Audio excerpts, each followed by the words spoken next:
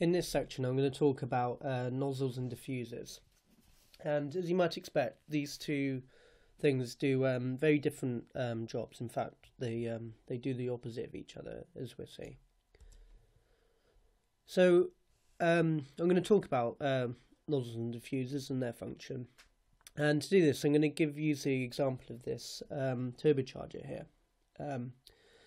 Now this is a device you get on an internal combustion engine, and the aim of this is to boost the air pressure going into the engine to help get more power from the engine. So as you look at it, the air flows from right to left as you look at it, and the air comes into the compressor on this side. The air is accelerated up to high speed, where it enters this intake manifold going into the engine. And as it does it, the air is compressed and its pressure increases. So you get a higher mass of air in the engine and hence more power from the engine. Now the other side of the turbocharger is this hot side. And on this side we've got a turbine.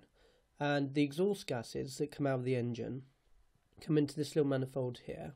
Here the gas is accelerated onto the turbine blades here. They impart the momentum, causing that to spin, and then the gases exit the device. And because the compressor and the turbine are on a common shaft, as the turbine spins, it turns the compressor and compresses more air going into the engine. Okay, so what's this got to do with nozzles and diffusers? Well, let's just talk about nozzles in general terms. So what a nozzle is it's essentially the reduction of cross-sectional area with distance, and what that has the effect of is it converts high pressure low speed flow into low pressure high speed flow.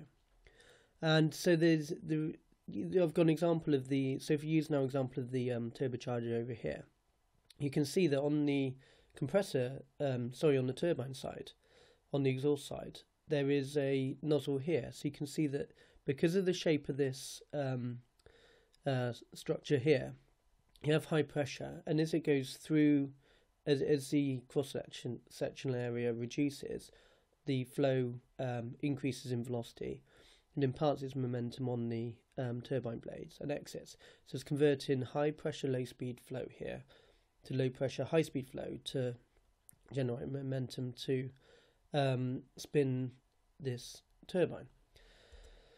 Now diffusers do the opposite. Instead of reducing cross-sectional area, diffusers increase in cross-sectional area with distance. And what this has is it converts low pressure high speed flow into high pressure low speed flow. So basically the exact opposite of a nozzle. And so the example of the diffuser on this device is on the compressor side. So as the air is brought in, as we said, the velocity of the air is accelerated by the compressor blades. And as it exits out here, you can see that the cross-section area is increasing. Now as it's increasing, the air flows up here. As it flows up, because the area is increasing, its velocity reduces and its pressure goes up. So then we end up with a high pressure in this manifold, which forces air into the engine. So you can see now the difference between nozzle and diffuser and how basically they're used in this one device here, turbocharger. So we've got a nozzle on this side creating a high speed flow, and the compressor on this side using a diffuser to generate high pressure air to go into the engine. Now if you look at the flow through a nozzle, I'm not going to derive this. You can look in a textbook to find the derivation of this.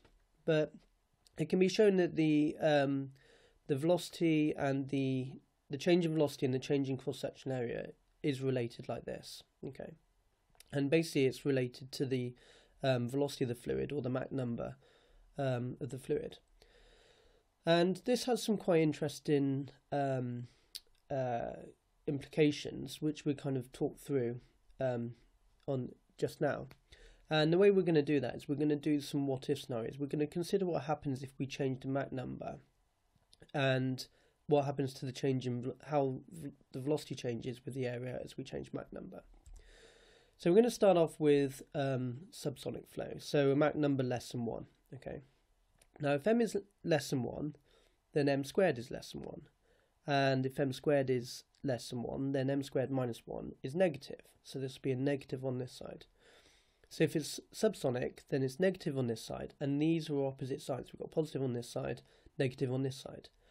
So in other words, as the change in area increases, the flow decreases. Or as the change of area decreases, then the velocity will increase. And that makes sense, that's what we're used to. So we're talking about in the previous slide that with the nozzle, that as the area decreases, the velocity increases. And that's true for subsonic flow. Now, what happens if we consider supersonic flow? Well, if m is greater than 1, okay, so we set this to greater than 1, then m squared is also greater than 1. So this term then becomes positive because if m squared is greater than 1, then you minus 1, you end up with a positive number. So it means then that the change in velocity and the change in area are now of the same sign, not the opposite sign. So in other words, if we increase the cross-sectional area, then we also increase the velocity. And this is true for supersonic flow. Okay, so that's quite an interesting result, and talk about that a bit more in the next slide. But first, let's just consider what happens if we set m equals to 1. So we're saying it's sonic flow. Well, if m equals 1, then m squared is 1, and 1 minus 1 is 0. So this term disappears. So what we end up with is that the change of area with respect to the area is 0. So we know that if the derivative is 0, then we must be a maxima or a minima for our function. And if we take the second derivative of this, we find that it's positive. Therefore, we know that a is a minimum because the rate of change. If the rate of change is positive, then it's a minimum, not a maximum. So if we said that we know that we're now at a minimum, so if we're going along our duct and we're changing the area, we're now a minimum. This is termed the throat, okay? And what the throat is the area in the pipework where the flow is sonic, okay? Is it the same speed as sound? So why is that important? Well, this was all the equation on the previous slide and the implications of that were exploited by this scientist, Carl de Laval. And he designed a convergent divergent nozzle to basically accelerate steam up to supersonic velocities. And you can see a schematic of the nozzle here, and also a photo of it underneath as well, one of his actual nozzles. So if we consider we're starting off at P1 over here, and because as we decrease the area in the subsonic region, the velocity of the gas increases. Now when we get to this throat, this minimum here, the velocity, the Mach number approaches 1, it becomes sonic. And to then increase it further, to go supersonic, what this nozzle cleverly does is it then starts increasing the area with respect to downstream distance. So as you're changing the cross-sectional area, you're also increasing the velocity, and you can then therefore accelerate the gas up to supersonic speeds. And because of the innovation of this nozzle, and it's now actually named after its inventor, and the term de Laval nozzle is used to describe a general nozzle that has this convergent divergent shape.